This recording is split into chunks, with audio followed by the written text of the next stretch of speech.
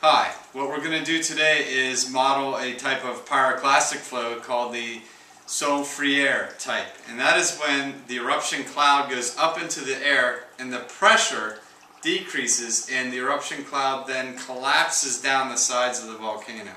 And we're going to try to do this with some dry ice.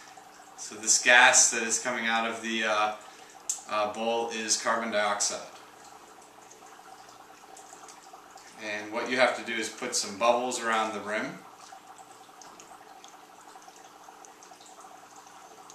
I'm going to try to contain the carbon dioxide into an eruption cloud, essentially.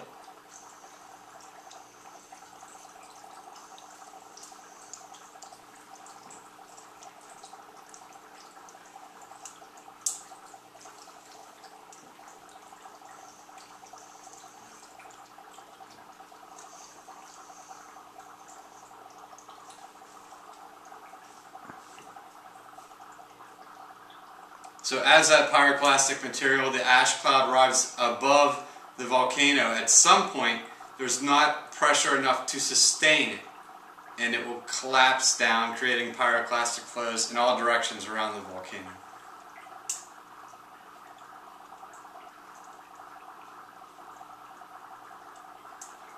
This is the Soufriere type of eruption cloud.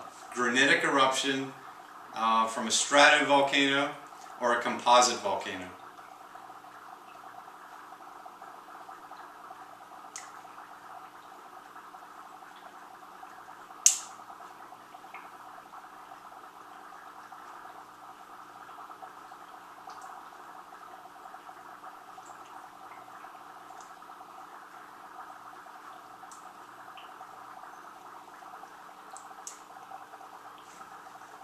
Soufriere.